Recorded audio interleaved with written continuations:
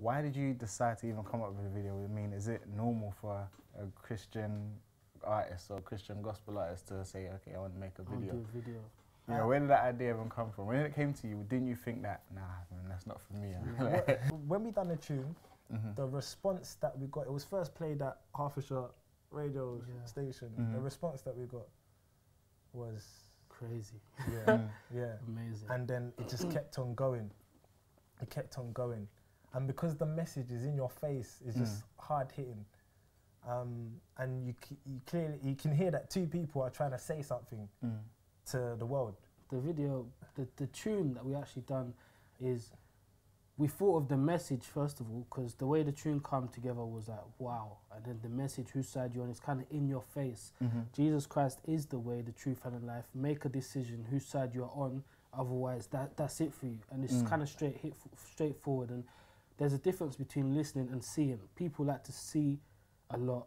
Like, they like to hear is okay, but to actually see it, and plus we had a storyline behind the video, it was something else. So we thought we really needed to do a video for the tune. Okay, so how did that storyline come about? Was that something that you guys came up with, or was it the director? Everyone's kind of put their own input, but the director kind of gave us an idea of what he wanted. So we chose the actors. We had our friend Dwayne. All the actors that were acting, we knew them. Okay. So we had our friend Dwayne, we had our friend Leke, Emmanuel, everyone that we just called them.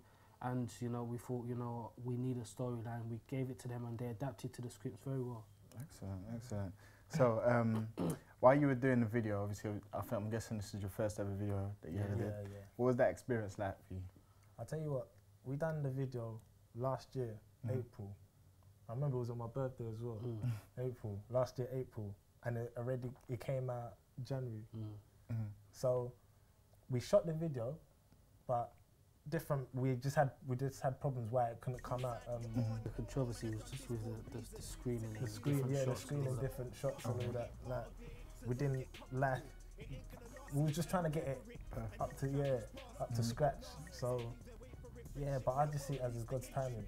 No, but I'm talking about actually during the video shoot. Like, what was that whole experience like for you? Was it obviously you're used to performing in front of people, used to like ministering in front of maybe like the church crowd, maybe like a gospel event or something like. But now it's just you and the camera. You and the camera. You know, what was that experience like for you? It's great. It's exciting. I didn't see it as a video shoot. I just saw it as just a normal camera, as we are now. Just normal cameras in front of us. Just be yourself, but show the passion through what you are doing.